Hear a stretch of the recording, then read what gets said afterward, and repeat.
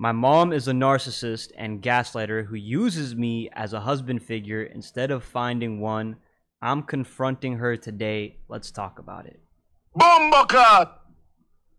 Hey, how you doing? I'm here with my mom. And we're going to get to some things. So before we got on camera, my mom was talking about her 60th birthday because she's turning 60 this year. And my mom has the belief that I'm supposed to do so many things for her birthday. I'm 30 years old, 29. I'm turning 30. And let me give you some context. So I told my mom this year she can get either a really large gift, a really large party, or a really large trip.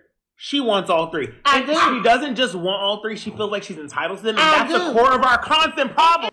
I'm not saying I'm entitled, but I'm saying that he should be gracious enough to want to believe. I am trying to save for a marriage, for kids. My kids won't get financial aid like I got at college, okay? I'm trying to make sure that I have myself and my life set up to make sure that it's successful. And if I'm saying this year I want to find love and I want to do all these things and I want to be married soon and I want to have kids and all these things, I can't. He can still save. All he has to do is get married and wait 5 years. I think that. Why should that be my option? Great. Why should that be my option? It should not be my option. Because who's going to take care of the baby when you all working? Mom. Absolutely. I think that your problem is that you should have found a husband faster. I didn't want a husband. An alpha female. Are you trying to get me to fill in the gap of being your husband? I'm not trying to. You are. You need to find a man to buy. You need to find a man to buy. Let me tell you this here. I'm going to get a friend. But I'm not looking for no husband. She belongs to the streets. But who's going to do all these things for you that you're talking about? I'll do a lot of them. I take on a lot of those things. For people who don't know, I got my own house, car. I pay for a lot of our life. But nevertheless, I do those things willingly. I love my mom. I did them too. I did them. But my mom thinks because she did that. I did them too. My mom thinks because. I did them too. You were supposed to. Who said? You are the mom. I know a lot of parents who don't do what I damn did. So you think you get a pat on the back because of the fact that No, you gave me a regular childhood? I'm not. Come on. Let me tell you something. You all tell me, how many of you all had a car at 16? Mom. No. We got that. And Stop. this was I had to get a car. I went to a magnet school that didn't have a bus system. I had to get a car. I got into this magnet school, the best school in Georgia. I had to get to school. Ask him how he got in there. Because I tested in there.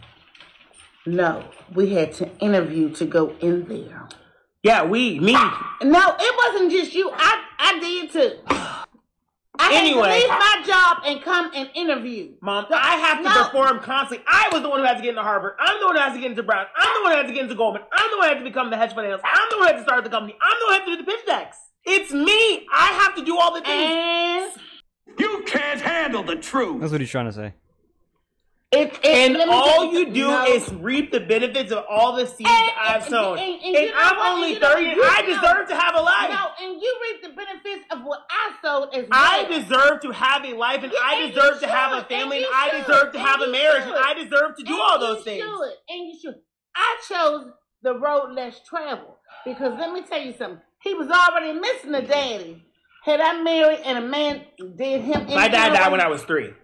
Had I married and a man mistreated him, and he already understood at the age of 3 the unconditional love of You're a just father. a gaslighter. And so I'm just going to end this here. I'm just going to say this. Whatever. No, he's the gaslighter. Gaslighter, bro. Really? Bomba. Jesus. Always gaslighting me? No, I'm not. So let's let people decide. No, I'm not. I think you're a narcissist. No, I'm not narcissistic, and stop saying that. I think you're a narcissistic gaslighter, and that's what I think. And we'll see what other people think. Whatever. Let's get into some things. Bro, the LGBTQ propaganda in this young man, this 30-year-old man, he's not even a young man anymore. He's a grown-ass man. Here is my thoughts on the situation, all right? So this is a scenario that most men are going to find themselves in today. With the divorce rate being 70%, single mothers essentially now taking over the household and having to raise these young men. You can see a lot of the linguistics he's having, the terms he's using. Narcissistic, gaslighter. You can't just call her out for what she is, so you're using TikTok terminology. The reality is, you're 30 years old. It's good that you're planning for a marriage. It's good that you're planning to have a family. Your mother's 60 years old and she wants this vacation. She wants to be taken out. It's another round number year. She wants you as her son to fulfill that and provide that because she wasn't able to, unfortunately, find another husband. And mostly because, let's be honest, I mean, the father passed away. She didn't just leave him and divorce him like most women are doing today. But nevertheless, circumstances happen, exceptional circumstances, unfortunate circumstances happened to this family. And now the mother had to take over. And when the man is very, very attached to just the mother and he only has the mother to lead him, he has these feminine characteristics. However, he's still a man. He's still treated like a man in society. He still had to go to Harvard. He still had to put into work as a man. He still had to work from the bottom all the way up. And the mom is having trouble empathizing, genuinely empathizing for her son. She still believes I should be treated like a queen from my son. That's the problem that women are having, that mothers are single mothers are having, is if I can't find a man, I am going to put all the financial burden, all my necessities, all my feelings onto my son. And I can understand that. I can empathize why a woman would want that, right? But look at this guy.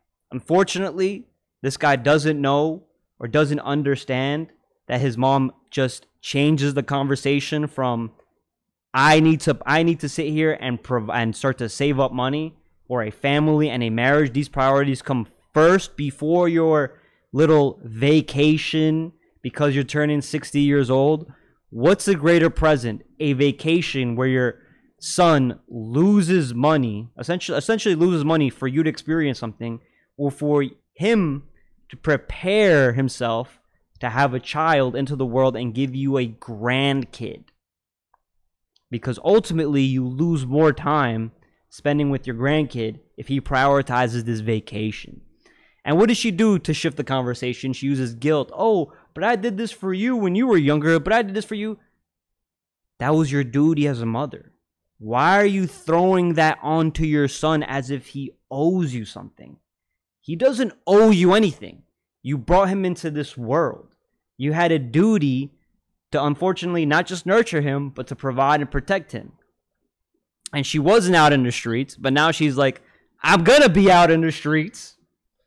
I don't need no man kind of mentality. I don't need no man to take care of me. I did it all by myself. You have that little An alpha female. the alpha female energy. And what does it do? It just, her energy, she tries to shame, guilt her man. Not just her man, if she had one, but her son. She can't do it to the man that she's been dating, because the men don't stick around for that. They just leave. So she just passes all that stress, all that hard work, all that Emotional damage onto her son. And unfortunately, this guy is he's trying to do the right thing. I think his head is in the right place. He has a decent relationship with his mother. I wish he took care of himself better as a man. I wish he stopped adopting all these TikTok terminologies, because that ultimately will lead towards your detriment in becoming the man or the father figure of the household. He has a great work ethic. He's put himself through school knowing where he wants to get to. He didn't just blindly go to school. So I can respect this. And unfortunately, this is going to be the reality for a lot of young men today. Right? Again, the men that grow up with single mothers. They're going to be shamed. They're going to be guilted. Especially even if you have a weak father in the household and you're just a lot closer to your mother. Or even if your father is around and the mother just decides, you know what? Your father's a trash. She ultimately starts to do what? Turn her kids away from the father figure, away from the husband, even if he wants to stick around. She makes it hard for him to see them. And what does the boy do? The boy just adopts the mother's characteristics, not a man's characteristics. It makes it harder for him to climb up into the world because he's so empathetic, sympathetic. Empathy. She's a narcissist. She's abusing me. I'm a victim. You're essentially preparing your young boy to have this victimized mentality. And the truth is that a lot of men are going through this today. So how do you beat this? How do you combat this relationship? Well, first you have to acknowledge these are the tactics my mother are using. And at first you're going to get very angry. You're going to get on that defensive mode of, damn, my mother's just an evil woman. Feminist corrupted her brain. She doesn't realize it.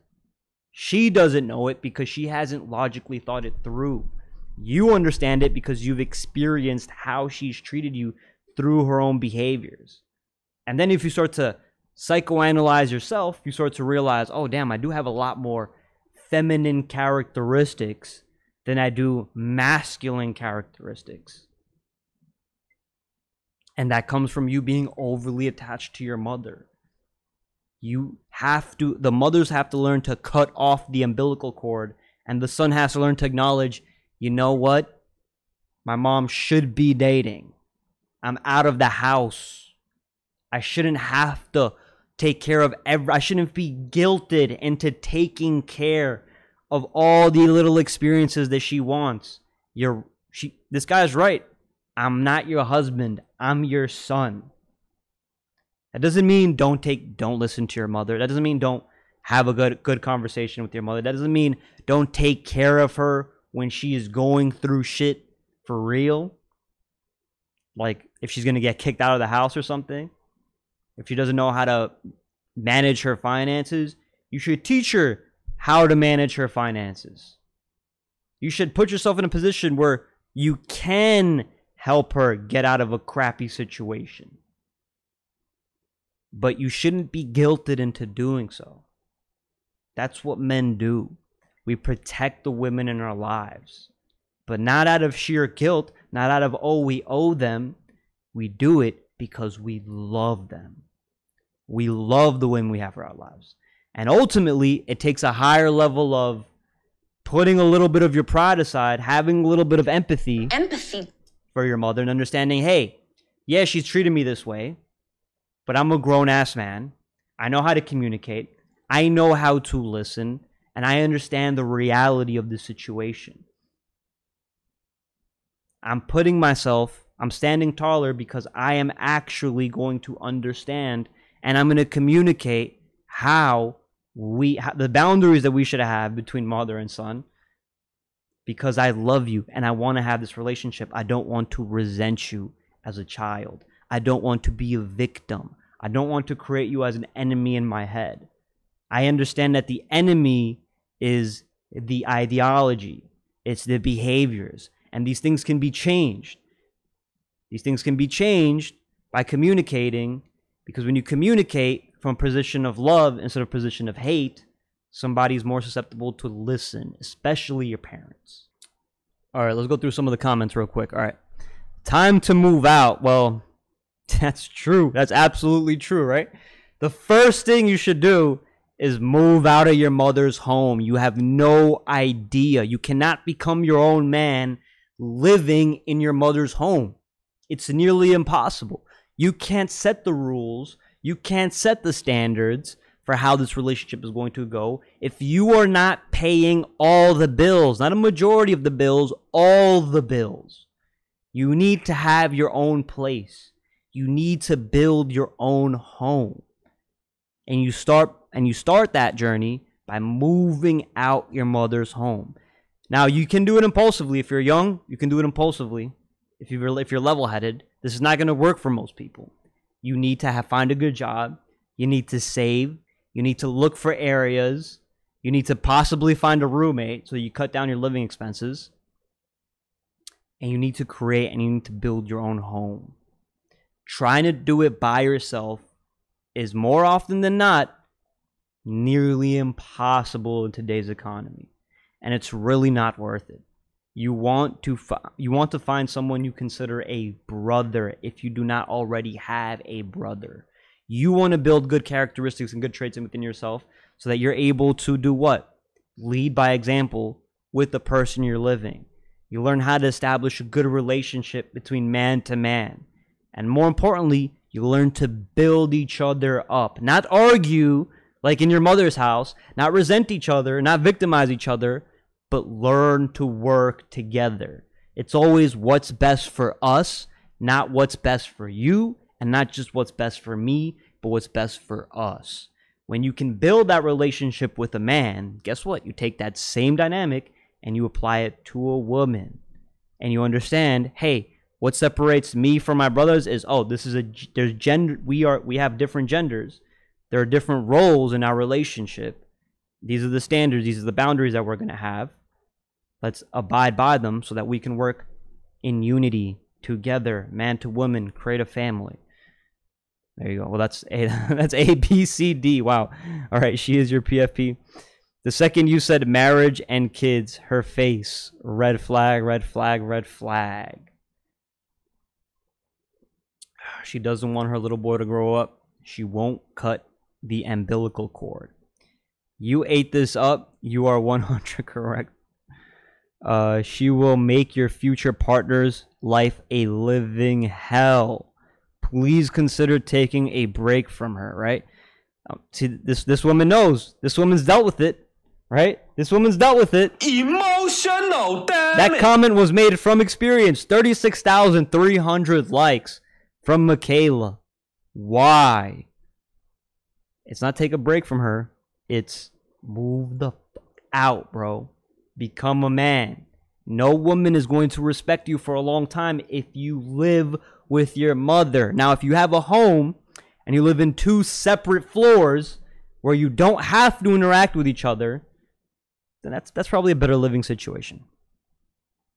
Why is she rolling her eyes at you when you talk about finding love and building a family? Maybe there's no good options. She doesn't like the women that he chooses. Your mother, this is the truth. Your mother is going to be able to see the woman you're with for who she really is. And you shouldn't make a decision off that. You should understand that one, your mother and your future wife have to get along, whether they like each other or not. And you have to take your mother's opinion on your girl into consideration as towards what are the risk factors you're getting into this girl with, and what are you going to have to tolerate in the future. Ultimately, that's your decision, because your mother is going to see these things. Your mother's going to see these things a mile ahead. Why? Because she's been through it already. She has that level of wisdom. Your mother has a level of wisdom of understanding what a woman goes through because she's gone through it and her friends have gone through it. So she knows when she sees, oh, I remember Becky acting just like that when she was 23, and look at where her life is now. She makes that assumption based on the behavioral traits that your girl has. Use those as learning lessons towards what you're going to have to tolerate with in the future. That's all. All right? But don't take dating advice from your mother. She wants what's best for you, but she doesn't know what it's like to date a woman. That's the difference. Don't forget, guys. If I provided you with any sort of value, entertainment, right, or something that you could actually apply to your life, drop a like on the video, all right, or subscribe. Jesus.